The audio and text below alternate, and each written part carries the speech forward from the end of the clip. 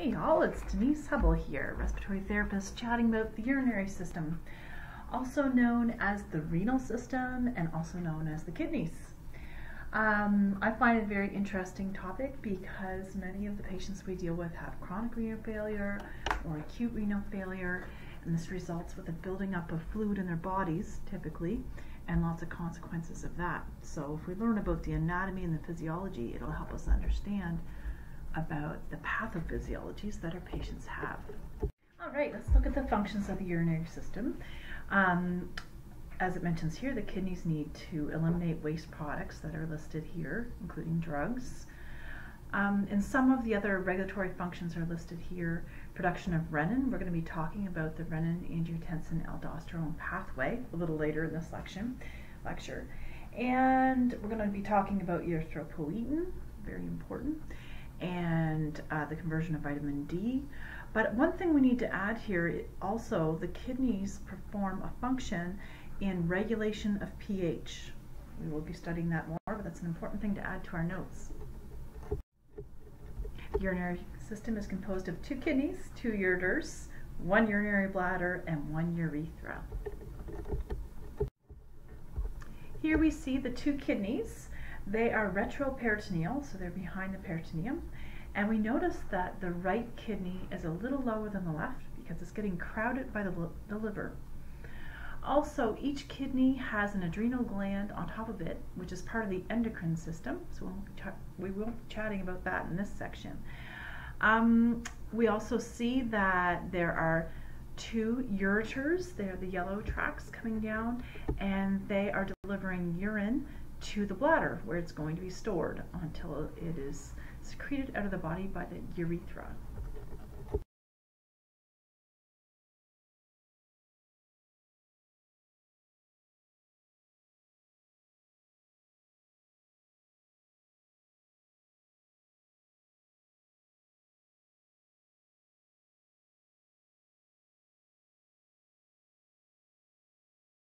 Minor calyces collect urine and dump it into major calyces, which then dump urine into the renal pelvis, which we think of as kind of a funnel shape.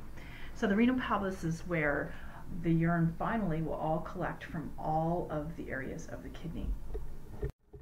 Oh, this is a great image. On the very outside of the kidney there would be a renal capsule, and then right inside that renal capsule we would have this lighter area known as the renal cortex, the outer portion of the kidney, and then inside of that we have the renal medulla, the sort of more inside part of that, and the innermost part of the kidney is going to be the renal pelvis. Also shown here are the minor calyx and the major calyx. So the minor would be smaller, and they dump urine into the major calyx, which then dumps urine into the renal pelvis. Also shown here are the renal pyramids, kind of a darker pink color. We see those. They make up most of the renal medulla. This image shows all those structures again really well, and it also shows that the kidney is well supplied by blood. So the vessels coming into the kidney are all arteries, and the vessels leaving the kidney are veins. The arteries are shown in red, the veins are shown in blue. We do not need to memorize some of these terms, interlobar and arcuate, for example, and cortical. I will not be testing on those fine details, but the other terms are important.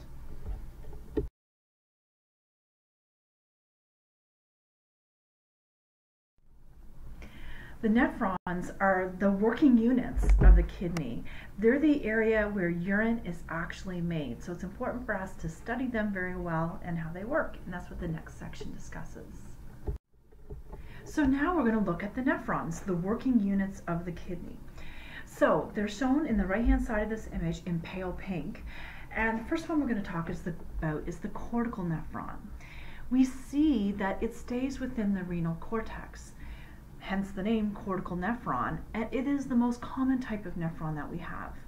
There's another type of nephron that a portion of it dips down into the renal medulla, and it is called the juxtamedullary nephron. They're not as prevalent, but we still have some of those.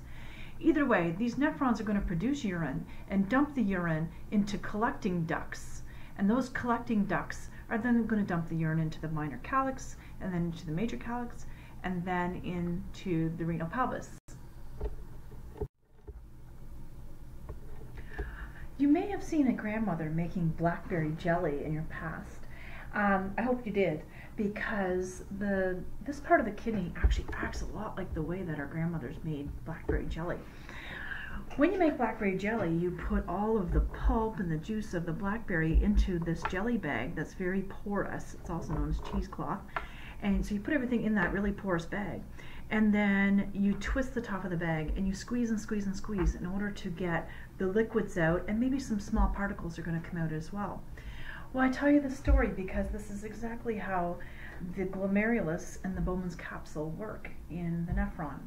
So the glomerulus is this knot of capillaries or vessels that are extremely porous, just like the cheesecloth I described. And what happens is a lot of pressure builds up in these capillaries, and they're very porous, so it probably is logical to you that a lot of fluid leaves these capillaries and small particles will leave as well. But any big particles like proteins and blood cells should stay behind and not come out of the glomerulus. When all of this fluid and small particles come out of the glomerulus, they get caught by something called the Bowman's capsule, which I kind of think of as like a ball mitt. So it actually is ready to capture all of the fluid and small particles that have been dumped out. So the Bowman's capsule captures all of this. In fact, on any given day, the amount of liquids and small particles that leave the glomerulus is about 180 liters, which sounds crazy, but a lot of fluid and small particles transfer across this area. Of course, most of this has to come back to the blood. In fact, about 99% of this is all going to return to the blood in the following processes that we're going to study about. So we know then the glomerulus has to be very leaky, and it has higher pressures than most capillary beds. The anatomy of it is described here with these podocytes that are involved, and we have filtration slits, which is a very porous area that allows a lot of filtration to occur. The really interesting thing I want to point out in this image is we see that the afferent arteriole brings blood into the glomerulus and the efferent carries blood away. But we also notice that the afferent arteriole is larger than the efferent. This increases the pressures inside the glomerulus so that they are higher than most normal capillary beds. This promotes filtration.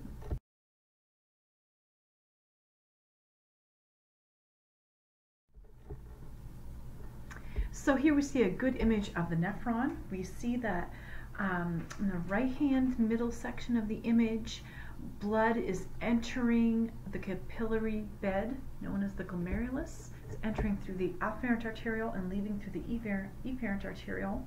We know that a great deal of filtrate is being produced by the glomerulus and the glomerular capillaries. This material is basically water and small particles, pretty rough system. It's called filtration, and it produces filtrate, getting picked up by the Bowman's capsule or the glomerular capsule. Then that filtrate is traveling through a wiggly area that's close by, so we call that the proximal convoluted tubule. And then that filtrate travels along, this looks like a maze in this image, but it travels along and goes down into an area called the loop of Henle. The loop of Henle has two sides, the descending and the ascending side. Really easy to remember. So first it goes to the descending loop of Henle, and then through the ascending loop of Henle, and then again through the sort of wiggly area, and it's far away from the Bowman's capsule, so we call it distal convoluted tubule, so it's named very well, and then dumps into the collecting duct. Also, we notice that there are capillaries all around this structure, because we're going to learn that there's interaction here of materials going back and forth from the filtrate to the blood. So let's learn all about that. Notice the cells of the juxtaglomerular apparatus. These cells can release renin in response to low blood pressure. This is a bit of a review from the previous slide. I actually prefer this image a little bit more than the previous image, so let's chat about this one as well. The afferent arteriole brings blood into the glomerulus. Filtration occurs here, and solutes that are small and water come out of the glomerulus and are captured by the Bowman's capsule. Now it's called filtrate. The blood that entered the glomerulus exits through the efferent arteriole. And also pointed out here are the proximal convoluted tubule We also have the descending loop of Henle and the ascending loop of Henle. I want to add here that when we look at the loop of Henle, it has thin portions and thick portions. So it's good to know that you can have, for example, a thin portion of the ascending loop of Henle and a thick portion of the ascending loop of Henle. That's kind of good to know because later when you learn about drugs, there may be a reference to a drug working on the thick portion of the ascending loop of Henle, and now you'll know where that is. Anyway, after we leave the loop of Henle, we get into the distal convoluted tubule and then into the collecting ducts. And just as I'd mentioned in the previous slide, there's vasculature all around this, blood vessels basically all around this tubule system, so that there can be communication back and forth between filtrate and blood.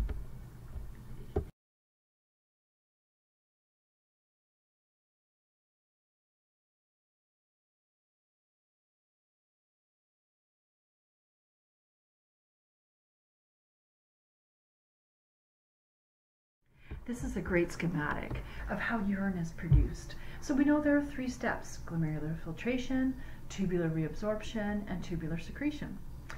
We've talked a bit about glomerular filtration and how it's sort of a rough process, almost like draining Kraft Dinner in a colander, for example. You're going to get water and small bits of particles that filter out and create something that we call filtrate. It's shown here in the glomerular capillaries, number 1, where the filtrate is produced.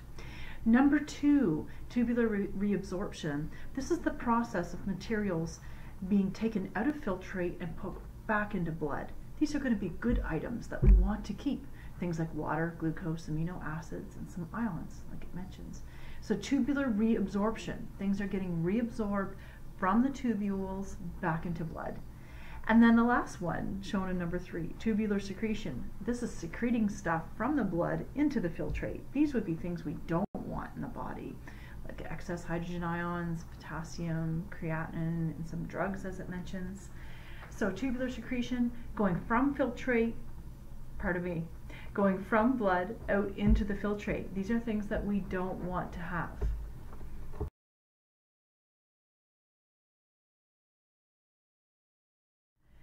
Many of our patients suffer from hypotension or low blood pressure. For example, maybe you have a patient with a blood pressure of 70/50. That's low.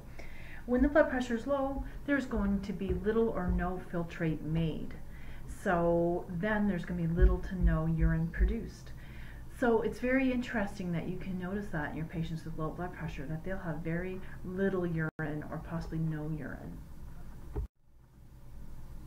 The tubule cells line the renal tubule. These cells are very well designed to recognize items that are in the filtrate and pull them back into the blood and save them or reclaim them. These will be good items like water and glucose, amino acids. This is called tubular reabsorption. Those same tubule cells can also have the function of tubular secretion, which is just the opposite of reabsorption. Secretion is when we want to get rid of some products by taking them from the blood and passing them out to the filtrate. Try to make this image simple. We're looking at a nephron. Let's start off by looking at the green arrows. We're looking at secretion, the idea of getting rid of things we don't want by taking them from the blood and putting them into the filtrate so that they are going to be urine and we'll get rid of them from the body. So in the proximal convoluted tubule, we'll see that some drugs and poisons and hydrogen ions can be secreted here into the filtrate. Also in the distal convoluted tubule and in the collecting ducts, potassium can be secreted here so that we can get rid of potassium. In red arrows and blue arrows, we see items that are reabsorbed. For example, in the proximal convoluted tubule, we see numerous things reabsorbed. And also in the loop of Henle and in the distal convoluted tubule, and again in the collecting ducts, lots of reabsorption happening. Nitrogenous wastes need to be eliminated from the body. Examples are listed here like urea and creatinine. These things we expect the kidney to be able to rid our body of. If we have renal failure, we're going to have a buildup of these types of things. And in fact, in patients in ICU, blood work is done every day on these patients typically, And if there's any hint of renal failure, certainly urea and creatinine will be looked at in the blood work. They will typically be climbing in the face of renal failure.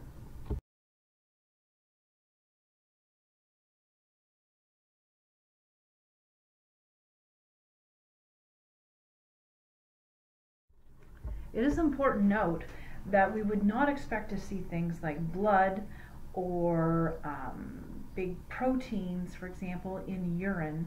This is actually an abnormal finding, and it indicates that the kidneys are not working properly.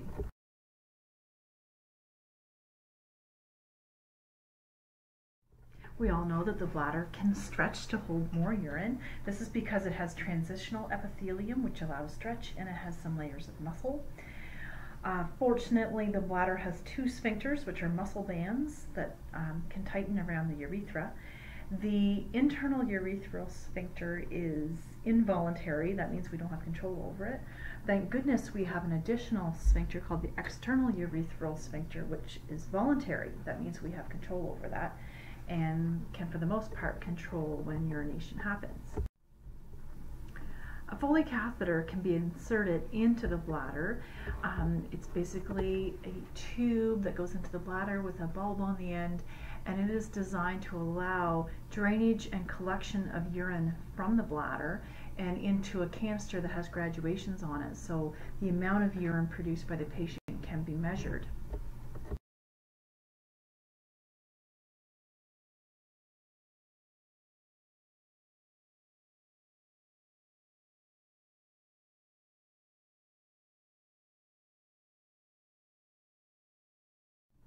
The kidneys work very hard to maintain a normal blood pH, maintain a normal amount of water and electrolytes in our body. Let's take a look at the breakdown of where water is in our body and some terminology that we use. Intracellular fluid means what it sounds like, intra, inside of our cells, all of that fluid. So this is most of our water in our body is inside of our cells. So of course less of it is outside of our cells in the extracellular fluid. So just looking at where water is in our body, and we're just kind of talking about an average adult here, might have about 40 liters of total water, and that would make up 60% of their weight. So we know already that most water is inside of cells, so intracellular, and that's shown here in tan color, and then some is extracellular fluid, shown in blue, and some is in the blood, known as plasma volume, and that's shown in pink. It is termed extracellular fluid as well, but specifically it's also plasma. What a great overview this is of how water and ions, for example, are moving around our body. So let's start on the left and look at the lungs. I think this is probably the most straightforward. We see that oxygen comes in through our lungs, is delivered by blood plasma to interstitial fluid by our cells, and taken up by our cells, of course, for metabolism. Inside the cells, metabolism is occurring and producing CO2. Therefore, the next set of arrows shows CO2 going out, diffusing into interstitial fluid, which then moves to blood plasma and is excreted by the lungs. In the GI tract, we see that nutrients are absorbed and make their way via the blood all the way to our cells. And also we see movement of water. Water comes in, water and ions, through the GI tract, and much of that water makes its way to the cells. Also, we see the kidneys here on the far right dealing with water, ions, and nitrogenous wastes.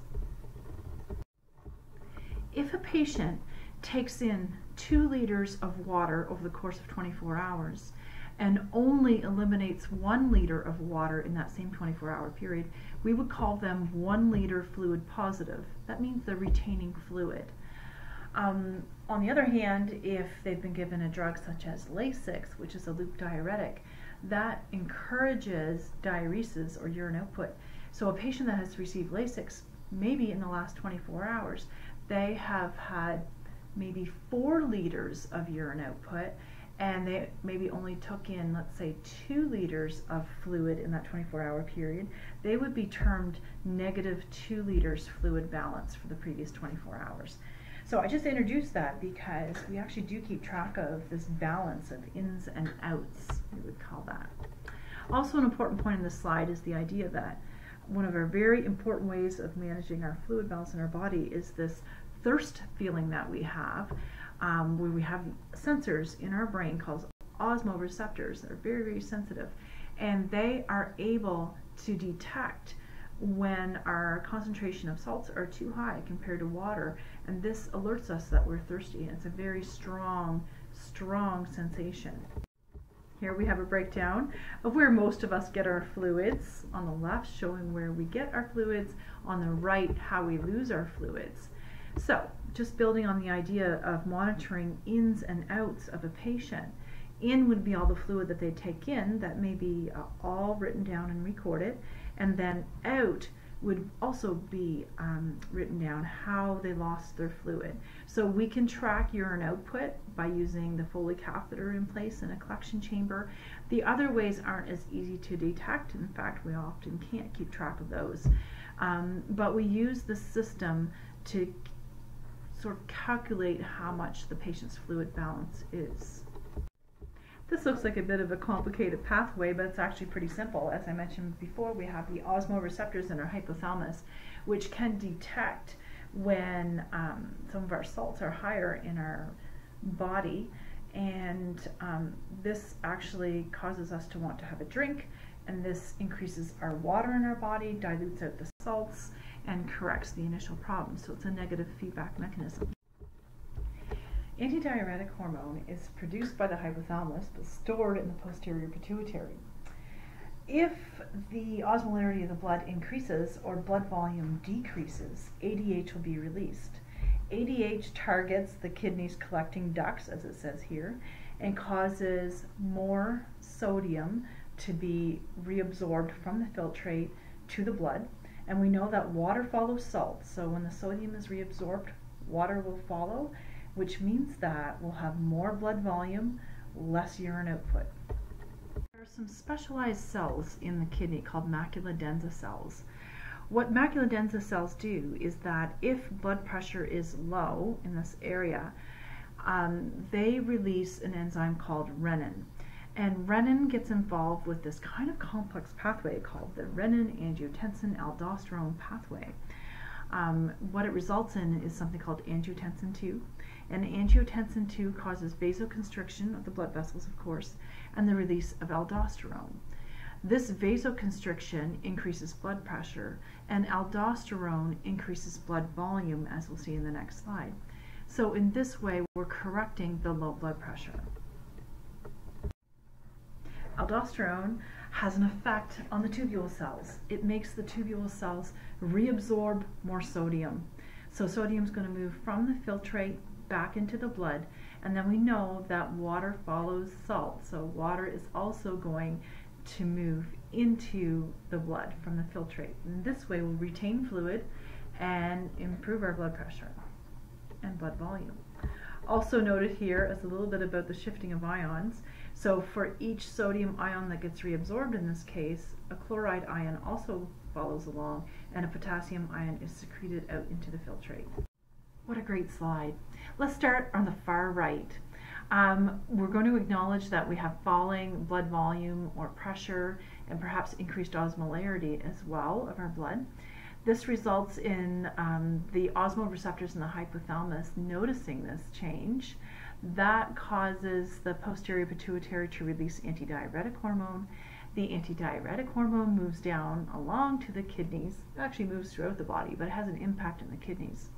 Specifically in the collecting ducts, sodium will be reabsorbed and water will follow. This should increase our blood pressure and our blood volume. In yellow in the middle, we see another process where our baroreceptors are going to notice this falling blood pressure. This causes a sympathetic nervous system impulse to increase, and it goes to the systemic arterioles and causes constriction of those. This should increase our peripheral vascular resistance and increase our blood pressure. Also, another system that we've started to talk about is the renin-angiotensin-aldosterone pathway. So when we have reduced filtrate volume or solute content in the renal tubules, the juxtaglomerular cells of the kidney are going to release something called renin. And just to back up here a little bit, we need to do a little bit of background work and add a few points to the slide. The liver releases something called angiotensinogen into the blood. When the angiotensinogen meets up with this renin that's been released by the kidneys, this causes conversion of angiotensinogen into angiotensin 1. When the angiotensin 1 now gets exposed to something called ACE, or angiotensin converting enzyme, which is present in the lungs and some other parts of the body, the angiotensin 1 can now become angiotensin 2. And it's the angiotensin 2 that now is going to have an impact. So now let's take a look again at our slide. Angiotensin 2 is now formed in the blood, and we see that it causes vasoconstriction, which will increase our peripheral vascular resistance and increase our blood pressure. Also, angiotensin 2 affects the adrenal cortex and makes it secrete aldosterone. Aldosterone has an impact on the kidney tubules, causes sodium reabsorption, and water is going to follow. This will increase our blood volume and raise our blood pressure. So you can see that we have multiple pathways working to try to correct blood volume problems, and they're all working together. Let's review that again, the renin-angiotensin-aldosterone pathway. Well, first of all, the liver has produced something called angiotensinogen, and it's floating around in the blood. If your blood pressure drops, the juxtaglomerular cells of the kidney are going to release renin. Renin causes angiotensinogen to turn into angiotensin 1. Angiotensin 1, if it's exposed to something called ACE, which is angiotensin converting enzyme, it's going to turn into angiotensin 2. Later, you're going to learn about a drug category called ACE inhibitors, and they actually block the effect of ACE. So they would reduce the production of angiotensin 2. Anyhow, that's going to be something I'm sure comes up in your pharmacy courses. So now we have angiotensin 2. Angiotensin 2 does a couple things. One thing is it causes vasoconstriction of the arterioles, and this will increase blood pressure. It also has an impact on the adrenal cortex. It makes the adrenal cortex release aldosterone, and aldosterone has an impact on the collecting ducts of the renal tubules. It causes sodium and water reabsorption. This will increase blood volume. The kidneys play a huge role in maintaining normal blood pH. We know that that should be 7.35 to 7.45, and if you drift above that range, then you're considered alkalotic, and if you're below, you're considered acidotic. So we're going to learn here how the kidneys have an impact on that. We also need to mention that the kidneys work along with the respiratory system and with blood buffers, and these three processes all work together: kidneys, lungs, and blood buffers, in order to try to maintain. This important reaction is going to be seen time and time again. Let's take a look at this reaction. On the left, we have CO2. It can combine with water to form something called carbonic acid, which we see in the middle as H2CO3. That can further break down and become hydrogen ions and bicarbonate ions. We see that this entire reaction is a reversible reaction, meaning that it can go in either direction. So let's take a look at what could happen here. Let's say we have a patient who chokes on a piece of steak and is unable to move air in and out of their lungs. We know that metabolism is going to cause the secretion of CO2 in the body, and if we can't breathe it out through our lungs, then we know that the CO2 is going to begin to accumulate in the body, and especially we're going to see that in the blood. And as the CO2 rises in the blood, this reaction is going to be pushed towards the right. So first we're going to have some carbonic acid formed, and then further to the right we're going to see some hydrogen ions developing, increased hydrogen ions and increased bicarb. It's this free-floating hydrogen ions that create our pH level. So if we have more free-floating hydrogen ions, we're going to have a lower pH. That's how that system works. The higher the hydrogen ion concentration, the lower the pH is. So let's review again. We have a patient who has choked on a large piece of steak. They're not moving any air. Metabolism is still occurring in their body. They're accumulating CO2. It's causing this reaction to move towards the right.